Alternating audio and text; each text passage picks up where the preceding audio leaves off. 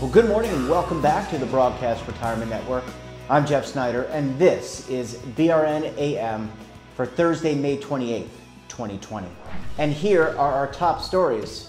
Are the rules changing for the Paycheck Protection Program? And the OMB gets the RFI for the MEPs and PEPs. Well, joining me now to discuss this and a lot more is Kevin Walsh. He is a principal with the Groom Law Group, an employee benefits law firm based in Washington, D.C. Kevin, welcome back to the program. I'm doing well. I think like most law firms right now, we're based at everybody's house, but saying based in Washington, D.C. is where we are in normal times. Yep, and I see that you have shaved the quarantine beard, looking very lovely as always. I know. A part of me misses the quarantine beard, but my wife likes the clean-shaved look a little bit more. Yeah, well, it certainly fits you either way. So let's jump right in. As of the time we're recording this, a lot is changing with the Paycheck Protection Program, which was a central part of the CARES Act. And I want to check in with you and the folks at Groom Law into your analysis around this ever-changing statute. Yeah, so the Paycheck Protection Program was created by the CARES Act, and about $349 billion was allocated to it. That money went out the door very quickly. And then, once the money got out the door, Treasury, the SBA, Congress, and others in the executive branch started thinking, well, that's a whole lot of money to get out the door in a hurry. Maybe we were too liberal in letting people get money. Maybe the rules should have been a little stricter. So what happened is that kind of after the fact, Treasury released guidance saying, if you're a subsidiary of a large publicly traded company, or if you're a subsidiary of a privately held company and you have access to capital, maybe you don't have sufficient economic uncertainty to be eligible to participate in the program. Yeah. And that guidance it scared the heck out of everybody because, you think we're in a pandemic and there's this program that's designed to provide help for us. And now Treasury is saying, maybe even with the pandemic, you don't have enough economic uncertainty. Yeah. And so what happened then is Congress then passed a second tranche of money, I think it's about $300 billion more, which is designed to provide kind of employers with less than 500 employees forgivable loans where if you meet the eligibility criteria, and they're very streamlined eligibility criteria, and you spend the money on payroll and rent incurred before the pandemic, mortgage interest incurred before the pandemic, or utilities that are kind of ongoing during the pandemic, then you don't have to pay that money back. You can apply and have that money forgiven. So, there's this bit of a whipsaw with the guidance. And where we are now is that second tranche of $300 billion, it hasn't gone out the door. So 350 went out in a hurry. They topped it up. But now this new $300 billion has been going out the door much slower because companies are wondering, well, it looks like there might be a whole lot more kind of conditions than were in place. So it looks like Treasury is beginning to swing back in the other direction again. Just recently, they said if you're a very small employer or you're a small employer and you borrow less than $2 million and you apply for forgiveness for that less than $2 million, that you will not automatically be audited, that in terms of making the economic uncertainty representation, you will be deemed to have had sufficient economic uncertainty. So, there's this program, and it's doing a great job at getting money in the hands of kind of small businesses to help them make payroll. But there's a bit of a political, what's a word I can use on the air here? Hot potato, difference of opinion. Yeah, there's a bit of a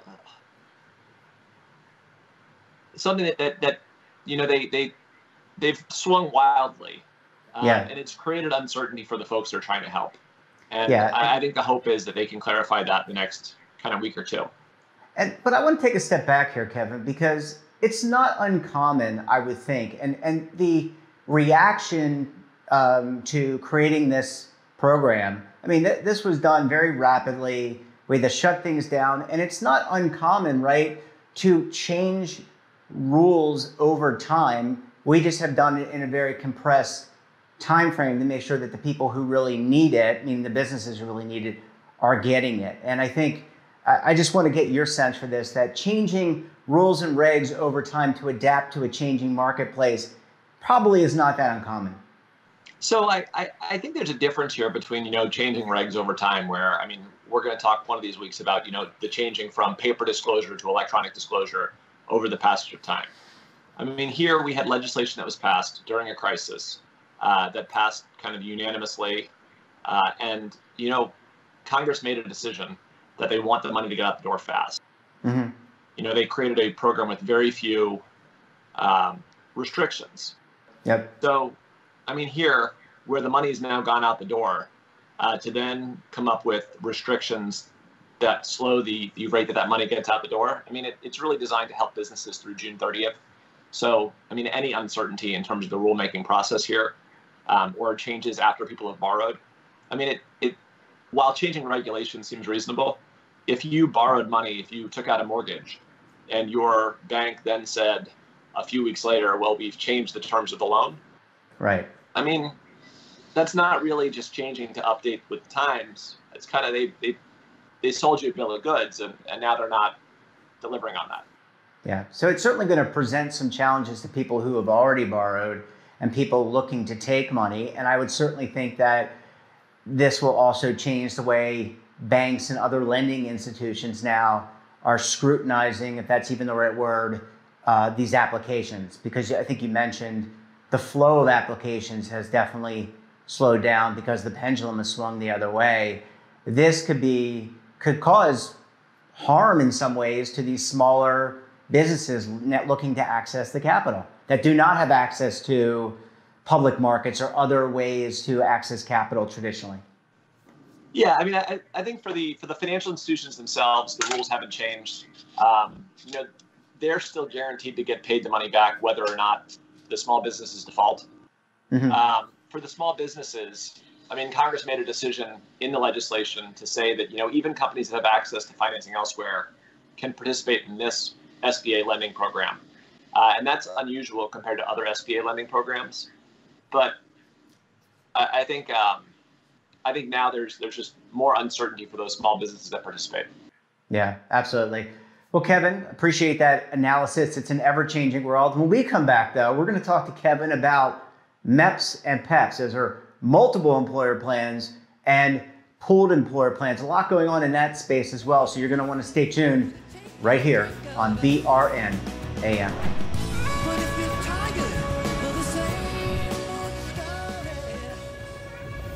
Imagine a new television network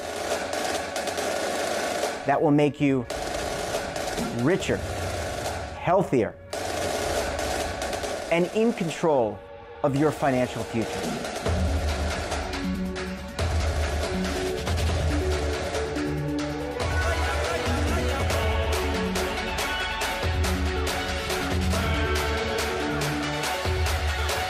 This network is for the policewoman in Nashville, Tennessee, the baker in Dubuque, Iowa, the teacher in Lexington, Kentucky. We want to make the idea of savings and retirement culturally relevant. But what do you see as a defining issue of the midterms? Especially for the smaller businesses. They are the lifeblood of the American economy.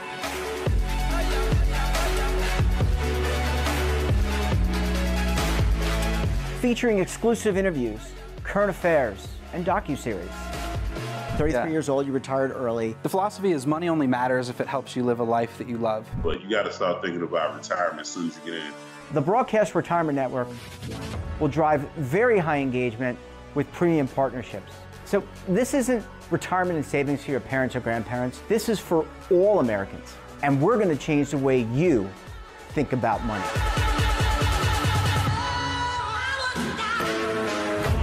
Welcome to the next frontier of retirement and savings. This is BRN, the Broadcast Retirement Network. The windows on our homes, they protect us and the ones we love, but they do much more. At Renewal by Andersen, making your home more comfortable is at the center of every window we make. It's why we custom build our windows in America and install them in as little as 1 day. It's why we build our frames with exclusive Fibrex composite material that's 2 times stronger than vinyl. It's why our glass helps keep your home warmer in winter, cooler in summer, and quieter all year long. It's why we stand behind every window with a 20-year limited warranty. Why not help lower your energy costs while giving your home and family the best? Call 1-800-835-6525 to schedule a free in-home consultation. Buy one, get one at 40% off with this special offer. Plus, get special financing with no money down, no monthly payments, and no interest for 1 full year. Renewal by Andersen, the better way to a better window. Call 1-800-835-6525 now. Welcome back. We're talking to Kevin Walsh, principal with Groom Law Group. Kevin, thanks so much for sticking around with us this morning. It's always good being on your show, Jeff. Yeah, it's great to connect with you. So let's jump right in. We talked about PPP and the ever-changing world there. Pooled employer plans, multiple employer plans. These could potentially provide access for small businesses to retirement plan structures. There's some new developments there. What can you tell us, Kevin? Well, Jeff, I thought it was great today that we would talk about just 3-letter acronyms that begin and end in P. So we did PPP, and now we're doing PEP. What can we do next? But pooled employer plans, or PEPs, are going to be one of the big retirement developments the next kind of year and a half. We talked a whole bunch about the Secure Act and about RESUB before that, which were 2 big pieces of retirement legislation. And one of the things that the Secure Act did is it created a new type of retirement plan. It creates a plan where, a financial institution or another entity can be the pooled plan provider. So they can sponsor the plan instead of, Joe's gas station or Jeff Snyder's retirement network. Instead of having your own plan, you can go to this entity, this pooled plan provider, and ask them, say, we hear that you're running a plan for lots of employers. We would like to participate in your plan. These are our employees. We'll deposit the money. But then from there, we'd like you to run with as much of it as you're allowed to. The idea being that, if I have a small business, I might not want to run my own retirement plan. There's a lot of administration that, I might be making widgets, and I'd rather spend my time on widgets than on 401ks. Yep. And in order to do this, so this bill created the Secure Act created these programs. In order to do this, we need a whole bunch of regulations. So these pooled plan providers, they've already begun talking to the Labor Department, and they're saying, there's key things. Like, if I'm going to be a pooled plan provider, the statute says I've got to register with DOL. So I've got to submit some form of paperwork to let them know that I want to do this. If these plans are supposed to launch at the beginning of next year, if I want to be a pooled plan provider, I kind of need that now. Like, I need to register, so you got to let me know that. And then you've got to let me know what I've got to do as a pooled plan provider in terms of plan administration, and then the different services that I'm required to provide. And where we are right now is DOL is working on rules, and they're at the early stage. So either by the time this is aired or shortly thereafter, we're going to see a request for information where DOL is going to formally come out with kind of a handful of ideas and kind of a whole bunch of questions for kind of plan sponsors, for employers that don't offer plans, for companies that might want to be pooled plan providers, and then companies that might want to provide services to those plans, saying, here are the issues that we think we need to provide guidance on. How do you think we should provide guidance? What should we do in a proposed rule? What should we do in a final rule? So this is really a key step in terms of getting these things up and running at the beginning of next year. And so this goes out. I just want to kind of update the audience on the process. So this is traditionally how it is done in terms of rulemaking. This is that first step, and then this information is then gathered. I would assume the RFI goes out. Information comes back, and then what's the timeline look for the to let all this data kind of marinate and to then make rulemaking decisions, or the next step along the way? So given the tight deadline here where they want to have these things up and running by the beginning of next year, if they actually want to do that, and regulators miss deadlines, things don't always happen on time. But if they wanted to do that, you'd think, well, we get this RFI out in mid-May, end of May. We give people maybe 30 days to respond, end of June, maybe 60 days to respond, end of July. you think the agency, if they're really rushing, really racing, would take maybe a month or two to review to review the comments. Yep. And then they could put out a proposed rule or maybe an interim final rule. They could put out some form of guidance that, entities that are in the business could begin to rely on. They can also do this along a couple tracks. They might have proposed rules that they want to issue. And for some of these, like how do you register, they might be able to start that process while they're still gathering information about other aspects of what a PEP's going to look like. Yeah, I mean, it make a lot of sense. I mean, it can be like done incrementally. And I'm just thinking about, I have been on the record keeping and operations side, and I know that when you have new tax laws and new changes, there are always operational elements, whether it's updating systems and whatnot. And that takes time to plan for as well, Kevin. And I know that many of your clientele are some of these asset management and record keeping firms that would, or associations that may be have an interest in sponsoring these. I would assume that there's a ramp up period to do that as well, on top of marketing and reaching out to potential clients and prospects. There is, and I think one of the helpful things is that the statute itself has a good faith compliance provision where if before rules come out, you develop these PEPs and you kind of develop your own internal rules that generally comply with the statute and are kind of a good faith effort to comply, you have a safe harbor. Now, the problem with that is that really only exists until DOL comes out with rules and they're applicable.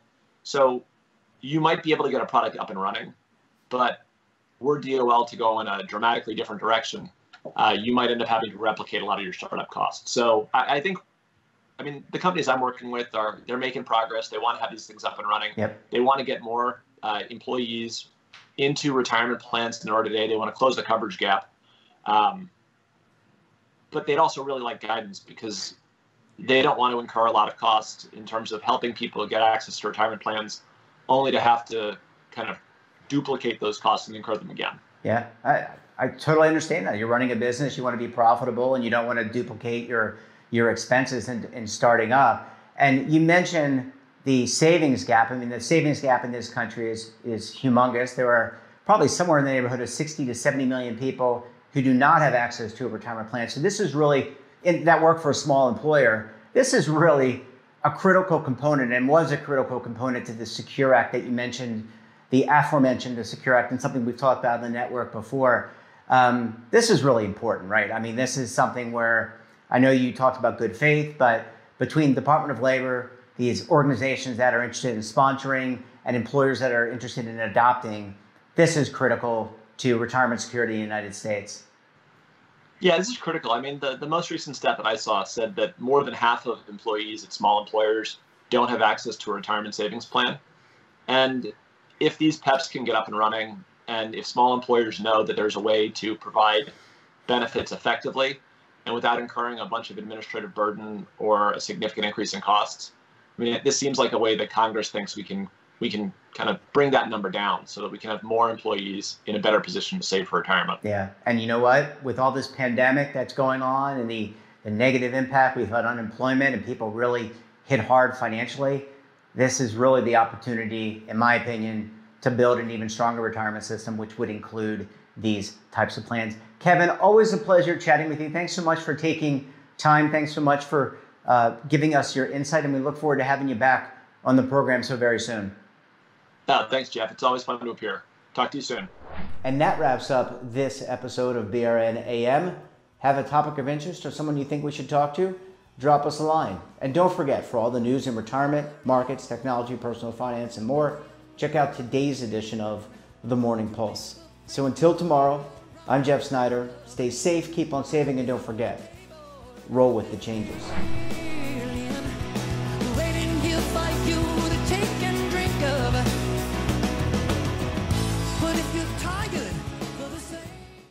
Attention! The Centers for Medicare and Medicaid Services has officially authorized new benefits that Medicare Advantage plans may include. To get the benefits you deserve, you can call the Medicare Coverage Helpline. Hi, I'm Joe Namath. If you're on Medicare, this is important information. I called the Medicare Coverage Helpline and they instantly looked up my coverage. In this one simple call, they offered to enroll me in a plan that includes rides to medical appointments, private home aides, doctors and nurses' visits by telephone, and even home-delivered meals. The plan also includes dental, vision, hearing, and prescription drug coverage, all at no additional cost. Don't delay. Call to see if the new benefits are available in your area.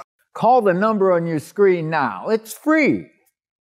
Call 1-800-757-1451. That's 1-800-757-1451.